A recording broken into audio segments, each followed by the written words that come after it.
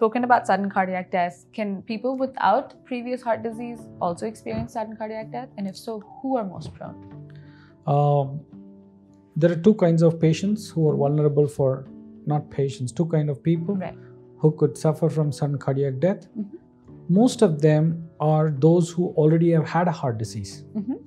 But there are many people with heart disease, but they believe that they were apparently all right because they've never tested themselves. I think it's very important for people to have a health check at least once after the age of 20, and then every 5 years if everything was normal during the first heart check.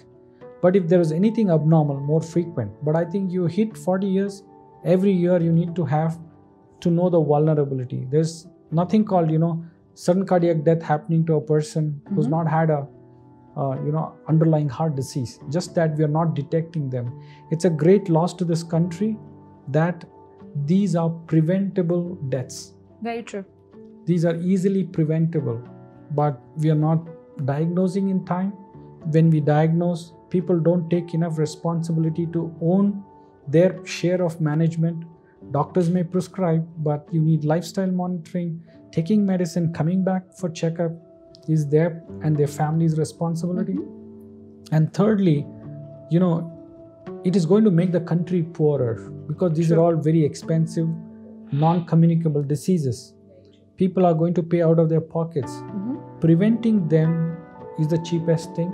And treating a person with an angioplasty or a bypass at the very first time is the cheapest thing than waiting for heart failure to set in when it becomes very unaffordable for most people and we lose lives.